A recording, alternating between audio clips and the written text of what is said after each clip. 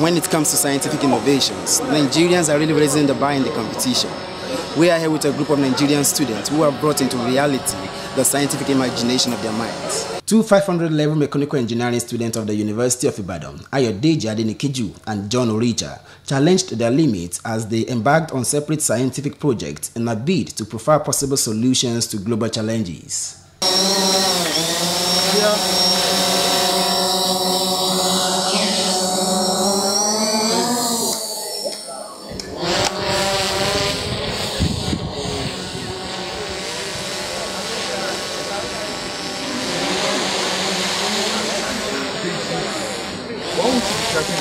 Ayodeji, who devoted 3 months to develop and construct a quadcopter, expressed the motivation and purpose of his innovation. I enjoy everything that has to do with drones, and my supervisor gave me the idea of building something like this, which is very, very innovative. It is meant to be able to count people in high density crowds.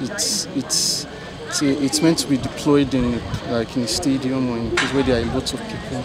I need to count them. I need to know how many people are actually in that area at that particular time. It should be deployed during census to count the number of people in the country. It can also be during elections. On his part, John Oricha built a simple rocket with a parachute system as a recovery mechanism. 5, 4, 3, 2, 1, launch.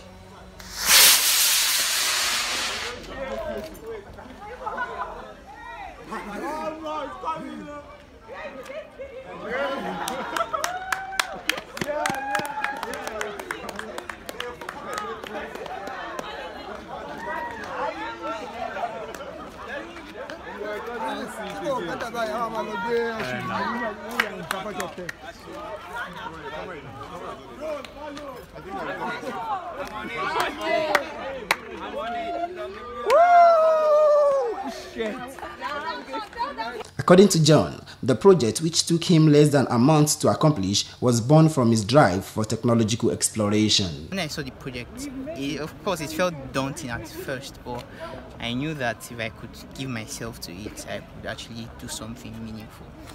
Okay. So yeah, it's out of my inquisitiveness as a person and my drive to actually know more about aeronautics and all of that. In the process of research, I actually discovered that I had to actually build it by myself with my own hands, and that was like me leaving my comfort zone. So just basically getting to know how to build the rocket and how to design it, finances, and basically leaving my comfort zone to actually put something together with my hands. It is worthy, therefore, to state that the steadfast efforts of Nigerians like John and Ayodeji and the willpower from worthy investors would surely place Nigeria among the technological giants of the world. Benga Adeshuyi, BCOS News.